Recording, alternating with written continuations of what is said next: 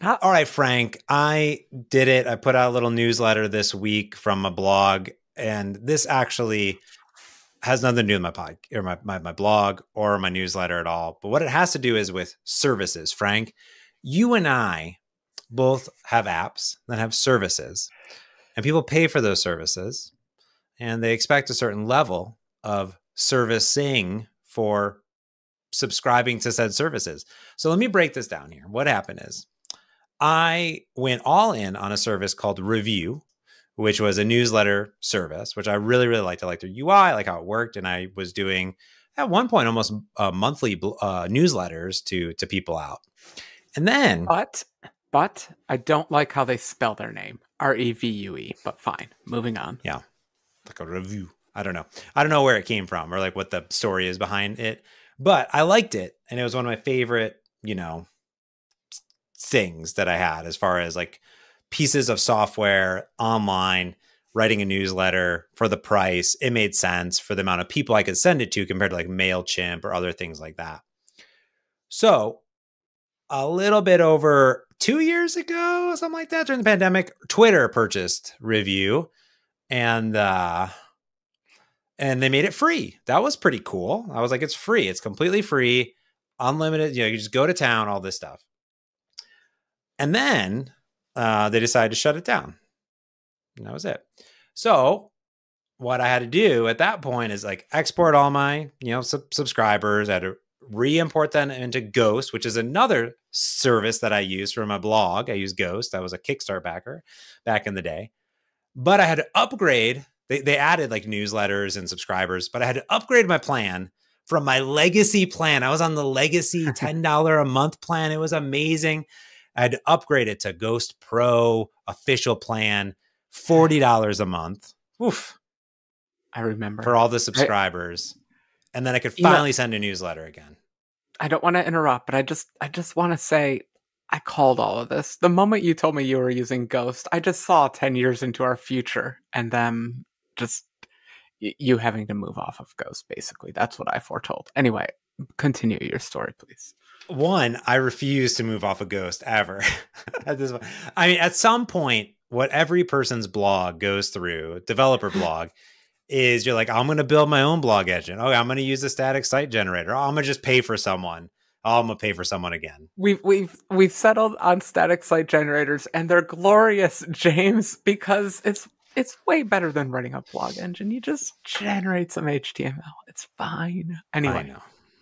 Please. Anyways, I was thinking of services because this week or this last week, whenever people are watching or viewing, was Q3 reporting. And Amazon reported, but then they also made an announcement that they are turning off their Halo devices, which are their health tracker devices, and they're ending service in like August or July or something like that, which had me thinking as a software developer, Frank Kruger, what is the right way to wind down a product correctly? Like, how do you not make everyone mad when everybody's mad?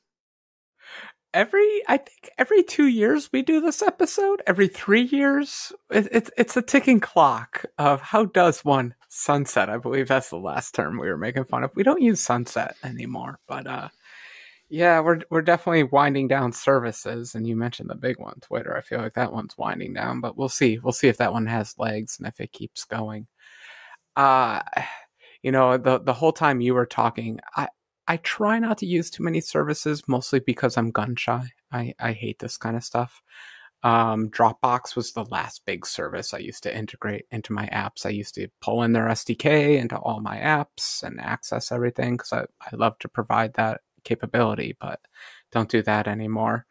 And then I would cheat. I would try to find like free currency data for Kelka.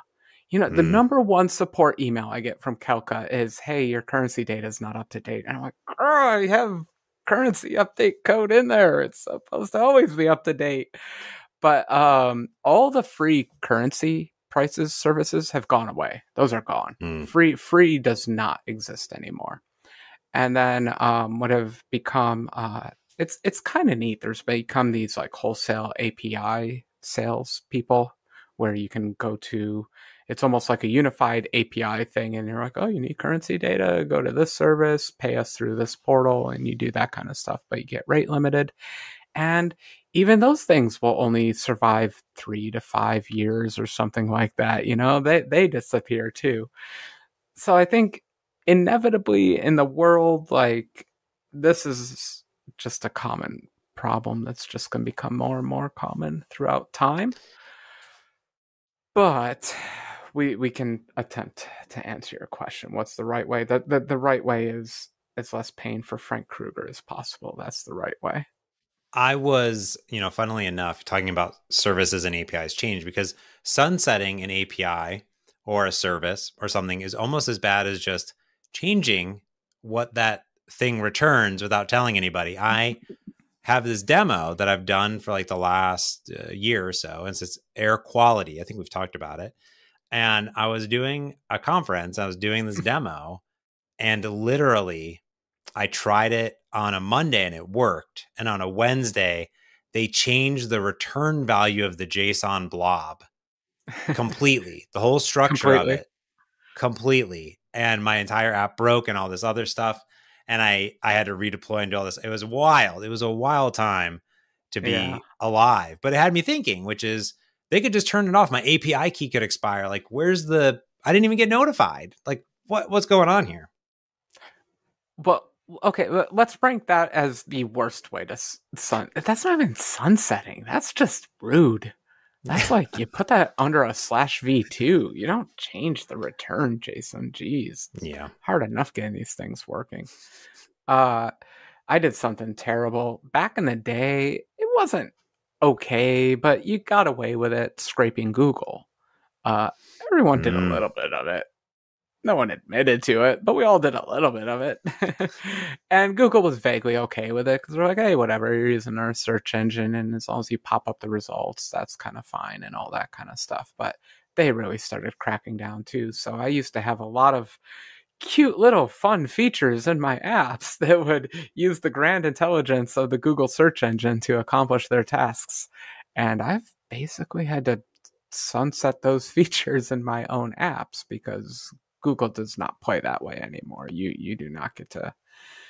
I mean, you can register for their search API, but it's ugly. It's ugly, and you don't do that anymore. So really funny you talk about scraping stuff. So on this whole thing about services and sunsetting services and paying for service and trusting those services. So I have a bunch of automation, and I'm always interested in my stats of what my team is working on.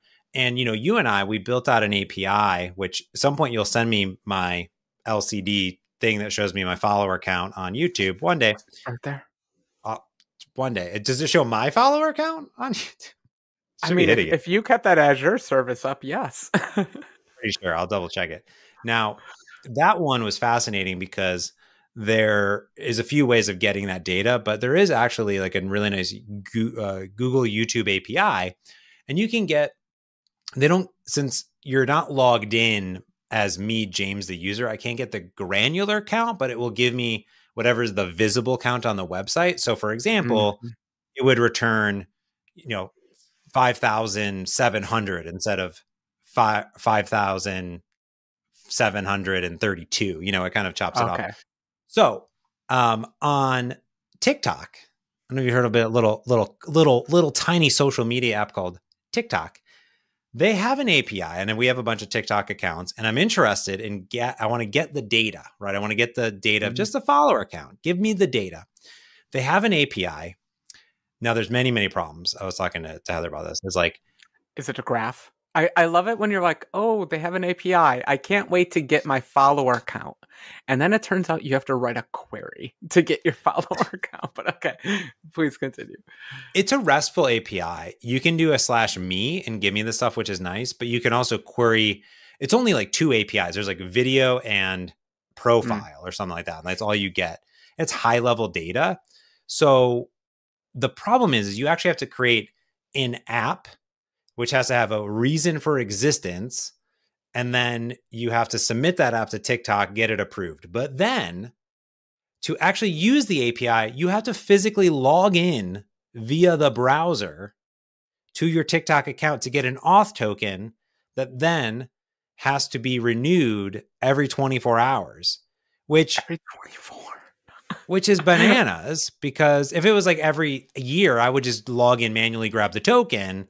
But I'm like, this is way too much work to get a follower account. So you know what I did? Good old HTML agility pack. And here's what I did, Frank. I This is right. did This is how an you do it. HTTP. So, and then let me tell you how things work one day and they don't the next day. I do an HTTP GET, say, give me TikTok.net developers, pull it down. I say, give me the strong div where the thing is called followers, grab the number, parse it out. Boom, I got it. I got it working in like 10 minutes. I was so proud of myself. It was like 2 lines of C# code. I was like, this is beautiful. I got it. So good.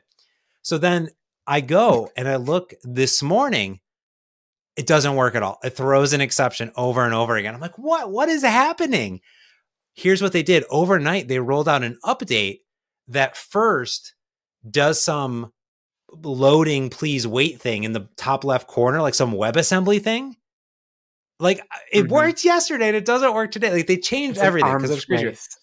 Because then it becomes a JavaScript thing that they do like an XHR2 or something. And then that becomes too sus too. So then it becomes a WebAssembly thing that does the XHR, transmits it back, or a web worker or something like that. It's just such an arms race. So I generally do not. I've given up. Like I used to scrape everything. I loved writing HTML agility pack stuff. I loved it.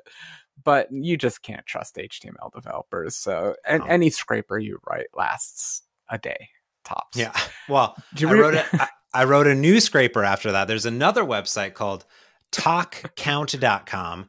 Now, talkcount.com does something interesting that you can query a username, and then in the HTML, it does like a fancy like animation. So I was like, I don't know if this is going to work.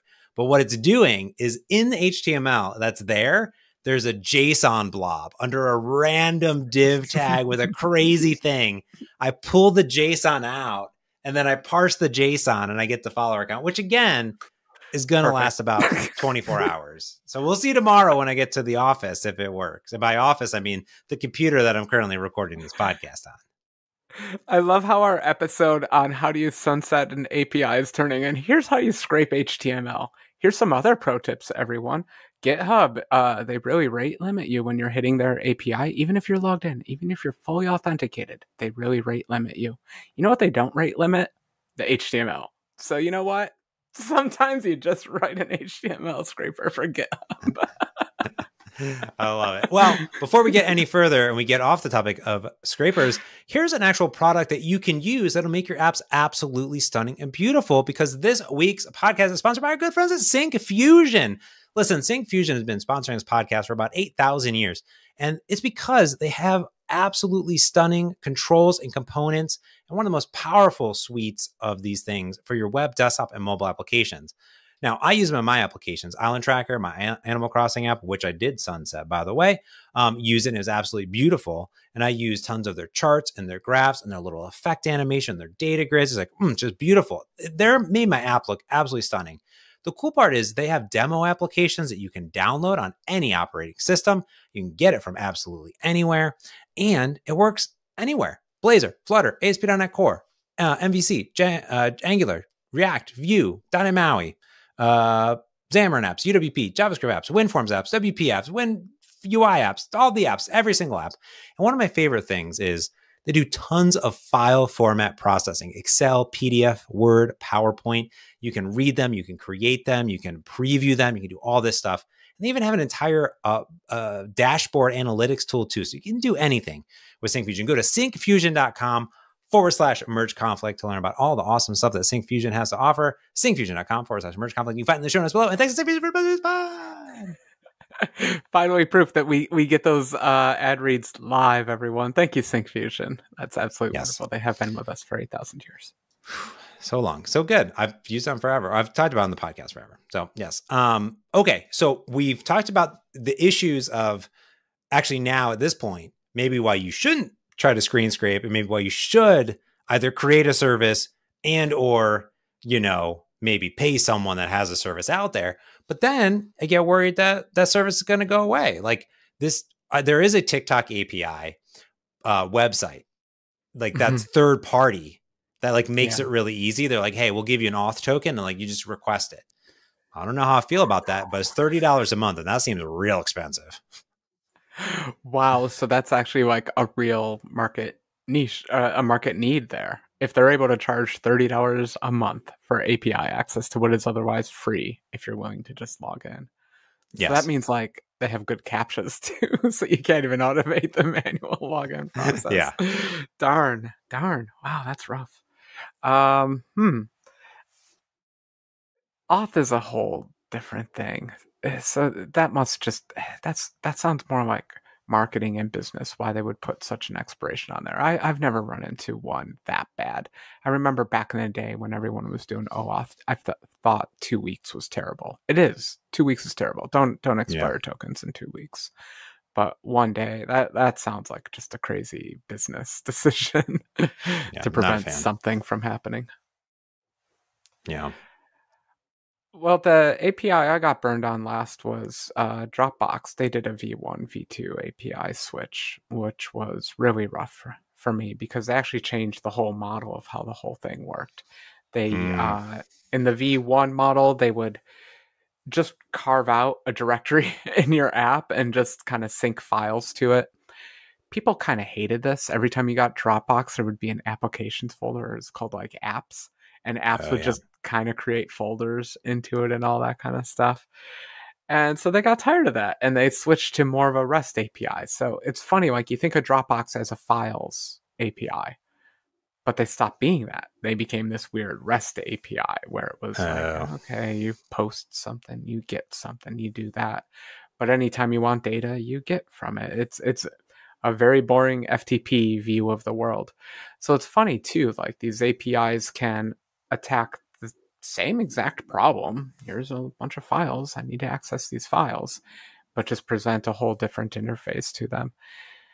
And I get having multiple interfaces. I don't ever get deprecating like a whole different user model for those user interfaces, other than the devs just didn't want to support it anymore. Yeah. And, I think with APIs, it's really fascinating now because there are some companies that are like locking down APIs, and then there's other companies that are shutting down APIs. You look like we're talking about with Twitter, but then I know, what is it? Reddit, I think they're going to start charging for their API. There's all these other things.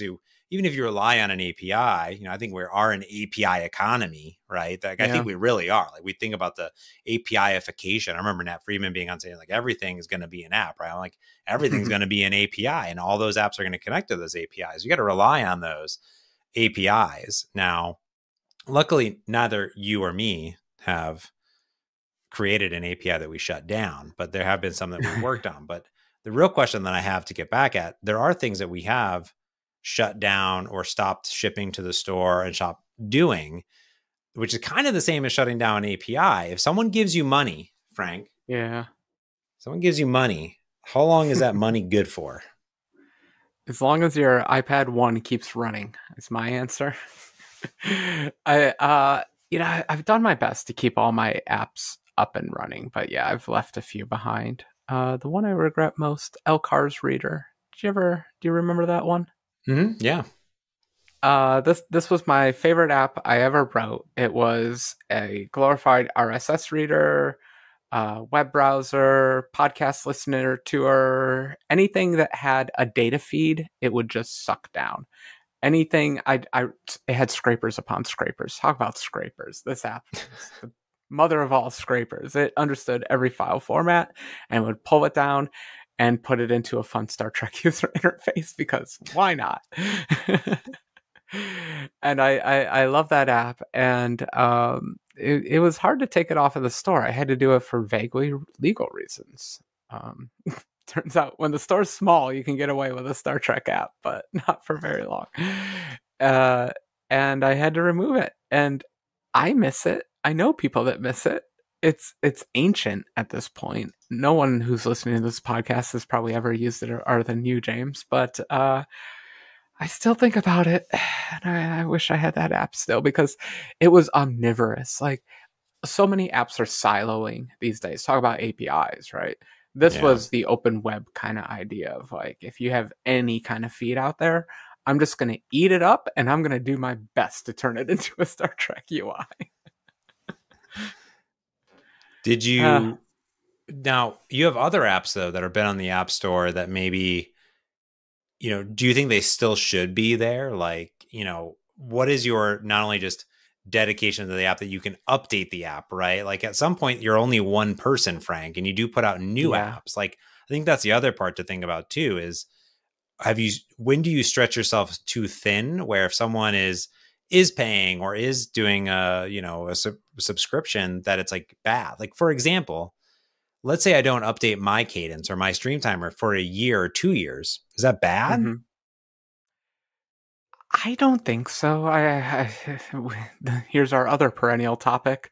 I get feedback on Twitter. Someone was just asking, "Is Coca dead?" I'm like, "Oh no, it's not dead at all. I call it stable. Like, there's not any large features I care to add to it right now. Certainly, there are some large features I could add to it, but it does the job I designed it to do. The manual is up to date. Everything's documented. Here's what it does."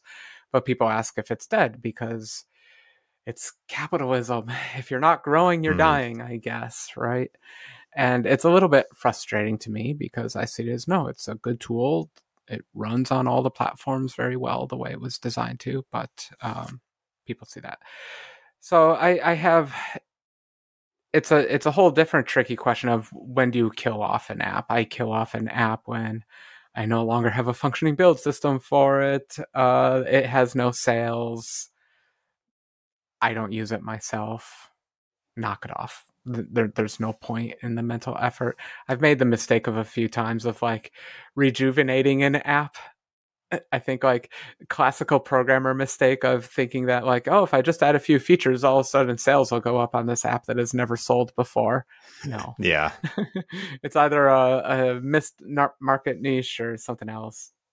So I think it's pretty easy for me to figure out when to drop an app. Also, when CBS sues you, that's a good time to drop an app. I think the harder ones are when I have apps that I think of as stable and other people see them as dead. And I'm like, oh, that gets very frustrating for me. It's really fascinating that we talk about this in the terms of apps and APIs, but I think it also comes down to like libraries, like NuGet libraries, like that we create. You know what I mean? I'm sure how many times have people told you about SQLite-net or like, Monkey Cat or some other library I created, it's like, yeah, I don't know. I don't know what else I can add to it. It's like, it's good. Yeah. I mean, joins.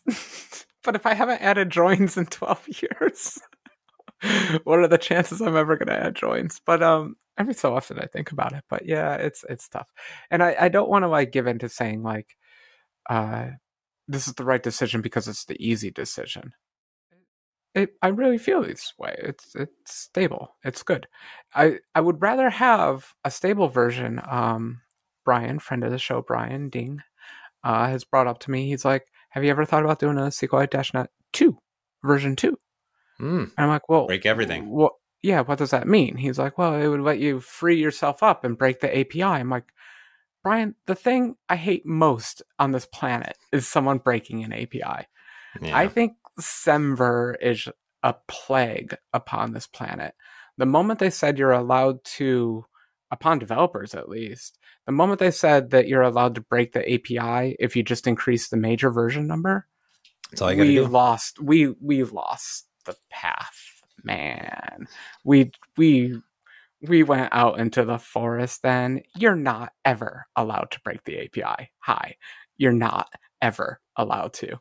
If you have to, you better increase that version number, but you are not allowed to break that API. Anyway, that's my personal feeling. I definitely I try to make my API breaks like very minimal.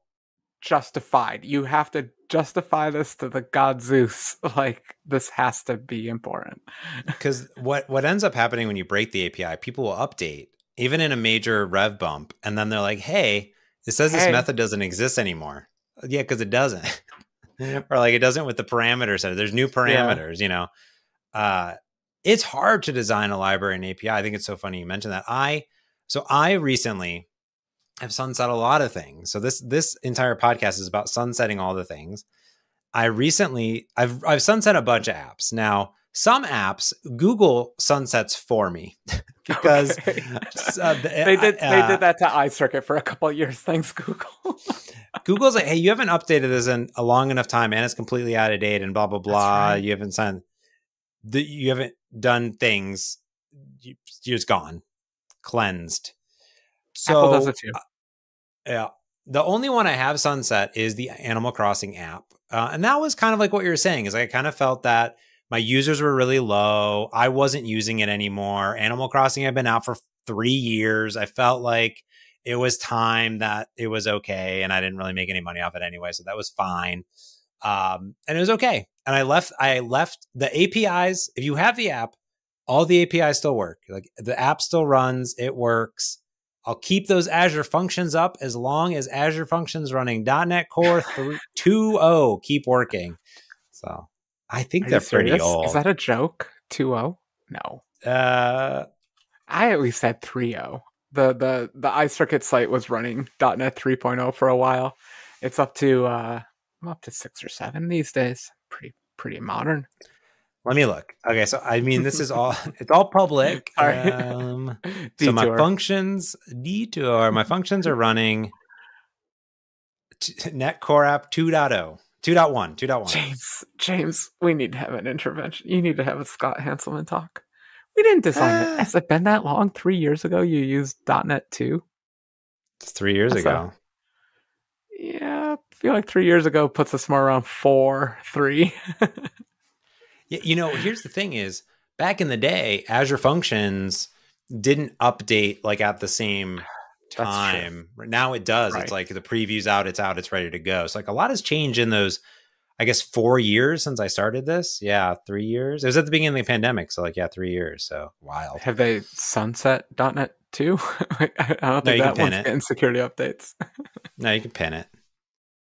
It works. Yeah, I get that, but it's not getting updates. No SSL certs or anything. No, but it works. So I recently sunset a bunch of libraries. Fun enough, we talk about libraries. Now, a lot of my plugins. You have a lot of these. James, hi everyone, if this is the first time you're listening. James used to create a lot of libraries. He ran a library ecosystem for a while there. Doesn't do it anymore. He's off that bandwagon, but this man has a lot of libraries. It was kind of my shtick, where I was like, how many things can I abstract in the early Xamarin days? Right? I have 35 packages on NuGet, unique, 70 million downloads. That's not bad. Pretty great. Yeah, I had it was a whole thing. And all these eventually got merged. Most of them got merged into Xamarin Essentials, which is now part of .NET MAUI. It's all in there. So 4 years ago, I wrote an update on every README, and I said, hey, I will continue to support maintenance on these as much as I possibly can, but the path forward is for you to migrate to Xamarin Essentials. Now, most of these I can kind of continue to update if necessary. If there was some breaking change, I need to recompile it, reship it. And other ones are kind of like, yeah, this has been good to go. Like, the settings plugin hasn't been updated in 6 years. Like, it's fine. It just keeps on chugging. It's good. So eventually, though, just a few weeks ago, I said, I'm going to need to archive. I'm going to archive the code. Oh. I guess it's not sunsetting anymore. It's archiving. So So here's the funny part: is I archived it, and then I forgot to update the README. So I had to unarchive it, update the README, and then re-archive. That's great. Was that the settings one? Really? I did settings? Like 15. Of them. That's how we met. Okay. Now, here's the question, though. I didn't sunset or do anything on NuGet, right? Like, I just sunsetted the GitHub repo. Sadly, NuGet doesn't have a great way to clear itself out. Like, you just kind of have to look at the date of a package to guess, which I hate because you can't tell, is this a stable thing in my parlance, or is it truly some rando project from a rando person that got uploaded once and hasn't been updated in 10 years? It is hard to tell the difference between those on NuGet. So NuGet errs on the side of we just keep everything forever for eternity. You can delist it. I think delisting only affects searches, right? So you wouldn't break anyone's app if you delisted it. Correct. You can still always get it. However, Frank, I just discovered in real time as we record this podcast, you can deprecate a NuGet package and Ooh, all of there's the a versions. flag. Oh, wow! It says so deprecating the whole package. You have to select. It selects the current version, but you can say select all versions, which would then inherently be the entire thing. You can say this is a package's legacy and no longer maintained, and it will warn users. That sounds good. There we go. But I don't think they've gone the Apple/Google aggressive route of if you haven't updated this thing in 4 years / compiled against an old SDK, will auto flag you. I don't think they've gone that far. But it might be time. Like, I keep using this thing. The code is stable, right? But I'm happy to bump up the NuGet version to a 0.6. If that makes people happy, I'll take in 2 PRs that does some doc comment changes, but those kinds of things. Maybe I do feel like NuGet should be auto sunsetting. Yeah, you probably, it's hard to say. There you can see it. I updated it on my zam.plugins.settings. There's a big package has been deprecated as legacy. Now, should have updated this README to point to what they should be using instead. Yeah, the problem with... I guess I could. Yeah. Oh, it says the package is missing a README. I don't know. That seems like... Everything seems like way too much work. But again, these are the things that I complain about, Frank, and I should do it. So basically, here's what we've come down to. There's no good way to deprecate, sunset, remove, do anything at all. You're always going to lose. That's what I'm hearing. Change an API, you can't do it. There's no winning solution. Is that correct, Frank? Yeah, I would say the best choice would be to use a compiled language that's strongly typed, and so and use API generation code. So when the API does break, you actually get a compiler error. Other than that, it's the future. You know that joke about you can't write a JavaScript app without 300 npm packages. Packages, API, it's all the same difference, right? So it's my cardinal rule, you're not allowed to break an API ever. And if you must, rename the package to something else. Pick a new furry animal to name it after. You're not allowed to break APIs. Whatever you say, Frank. So what did we learn today? Nothing. So besides that, we've learned our jobs for the rest of our lives. Yeah. Well, I want to thank you, Frank, for discussing the topic. As people may or may not know, if you're just watching this for the first time or listening to this first time, Frank and I just record this podcast on the fly. Usually it's about whatever's happening in our life. And since all this TikTok craziness and API craziness has happened in my life, that's what we're talking about. And I thought it was fascinating because of the Amazon stuff, but also I have really been looking at my apps, and I got just a few apps in the App Store. And I'm like, man, how long do I have to keep the timers counting forever? That's what the CI/CD is for. You let the robots keep building those versions. Keep it going. Now, if Apple and everyone else would just stop releasing operating system updates, then I would really never have to update anything. They could just keep emulating iOS 1. Not 1, 2, when we could actually write apps. It would be fine. There you go. Before we get out of here, Frank, I want to do a shout out to our YouTube listeners. Wow.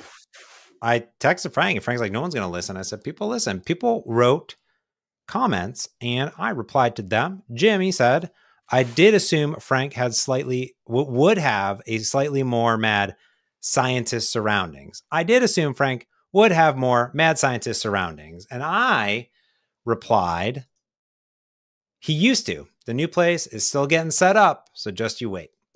I like the plants. Thank you. And I have a piano now. I really like my piano. I love my piano. But I did live in a Borg cube, I called it. It was all just black metal, wires, computer hardware everywhere. So I'm enjoying my cottagecore change for the moment, but we'll transition cottagecore to techno cottagecore eventually. Yeah. Someone else wrote in, they said, it's cool to see Frank. They said, for some reason, I imagine him looking different, listening to just his voice for a few years. We always see James, but not Frank. It's like, cool idea to put on YouTube. Nice to see you. So, well, Frank and I go through transitions, and Frank and I are in a similar look and feel mode right now. I might put more conditioner on my hair, but besides that, our hair lengths are oddly very weird, similar. Yeah, it turns out we're genetically similar too, so there might be something there. Midwesterners. Yeah, I think I'm about to change things up, though. I'm about done with this. I think we'll. So funny. I've been talking about that as well, but I can't. So you go first. Oh, I go first. Great. Yeah. I think it's gonna be beard and hair. So watch out, YouTube. David also wrote in. Now we're doing grab bag questions at the end of these podcasts because why not? David wrote in. He said, "Hey, I heard you're talking about MD5 and that new MD5 hashing thing." He said, MD5 isn't secure. You got to do AES with 256, blah, blah. Well, I didn't give the background of what we're doing. We're just generating random file names with MD5 that are obfuscated, so they don't really need to be encrypted or decrypted. We're not encrypting or decrypting the contents. They could still create collisions, and that collision could corrupt your database if you're relying on the uniqueness of that hash. That's the problem with it. So yeah, they're absolutely right. We should. I measure everything by how many files and bytes per second I can do. I should do some. I like to do performance tests on my blog, so I should do some, MD5 versus AES versus SHA. Do some perf comparisons on device and find out. Because in my head, I always do MD5 because I think of it as the fastest one, but who knows? Maybe things are super fast these days. Last one here from Marina. She wrote and said, the main reason for adding the default optional parameters of lambdas are for when passing lambdas as handlers directly in line for minimal APIs in ASP.NET Core for the map post, map get. She said, instead of having to create a separate method with those default parameters, she doesn't see any use case for them besides that currently. No, there will be. We'll come up with some just to justify the feature.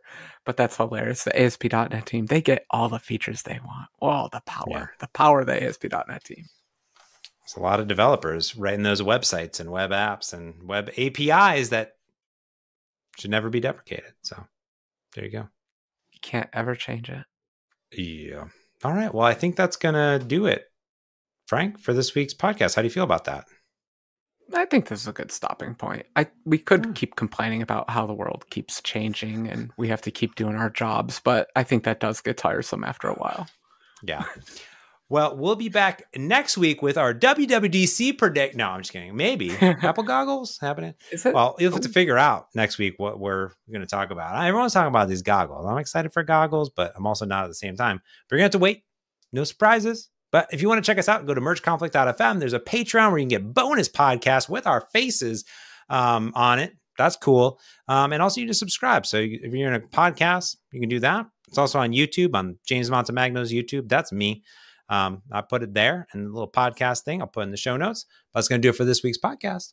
So until next week, I'm James Montemagno. And I'm Frank Kruger. Thanks for listening. Peace.